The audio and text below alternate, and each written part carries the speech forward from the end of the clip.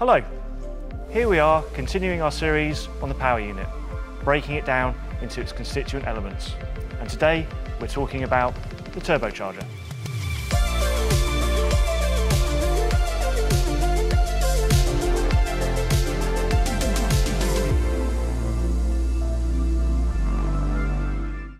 Describing what the turbocharger is, I think of it as at the back a windmill and at the front a leaf blower. I'll try and explain a bit more. The back half of the turbo is the turbine. What we're doing here is collecting the exhaust gases from the combustion engine and feeding them into the turbine, and that's spinning a wheel inside, a bit like spinning a windmill. What that's doing is collecting waste energy from the exhausts and turning it into useful energy, spinning a shaft that runs throughout the turbocharger. At the front end of the turbocharger is the compressor.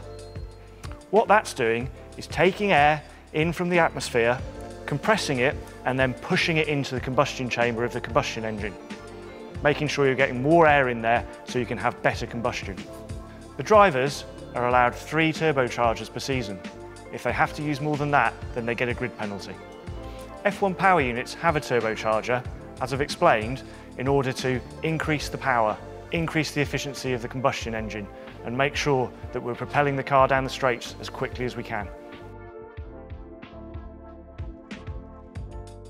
As we've described, the rear of the turbo, the turbine, is interacting with the exhaust gases, so interacting with the combustion engine. The compressor, again, interacting with the combustion engine as it forces the air into the combustion chamber. But also, what you can see here in the middle of this turbocharger is actually an electric motor. This is the MGUH, and the turbocharger does work hand in hand with that MGUH through most of the lap. So as well as the turbocharger being linked completely and utterly with the combustion engine, it's a big element in the ERS system as well. Some of the challenges of the turbocharger are the temperatures involved, especially at the turbine end. So you can imagine the exhaust gases coming out of the engine at over 1000 degrees C are getting channeled into this element and then spinning the wheel in there. Everything has to be able to withstand that 1000 degrees C heat. It's rotating at over 100,000 RPM, which is pretty fast, especially for the electric motor element.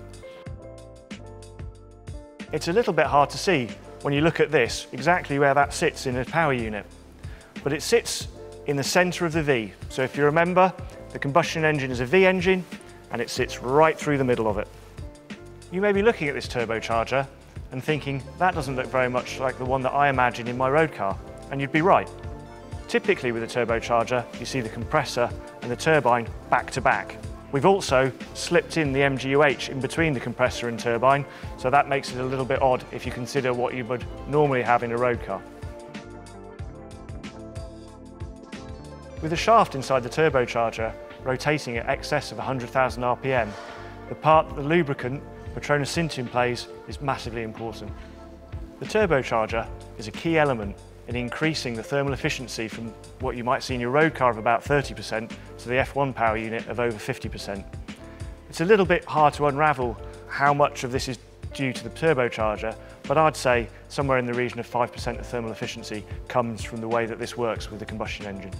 The increase in the thermal efficiency is due to the use of the waste energy from the exhausts and through the way that the compressor pushes the air into the combustion chamber. I hope that's giving you some more details of how the turbocharger works in the F1 power unit. In the next episode, we're going to talk about the MGUH.